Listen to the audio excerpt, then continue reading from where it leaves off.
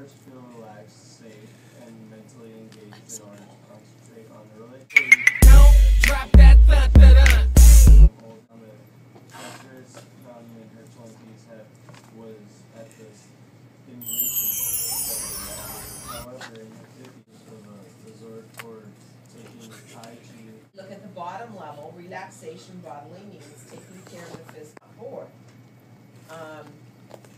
Relationship, making friends, having strong bonds with partners and family, having a good times together.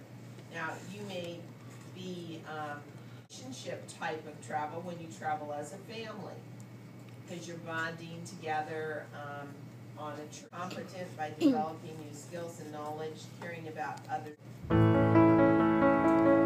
Let's say history or some others more knowledge about. The final one is fulfillment. That might be or a special retreat, spiritual type of retreat of some sort. So different things. Now, at any can be for anybody. You know, they can fulfill those. Okay, travelers on the ends of the model. So on his model, one end is the innovators, the other end is the traditionalist, and in the middle are most of the people, are travelers, okay? So let's find out about what that means.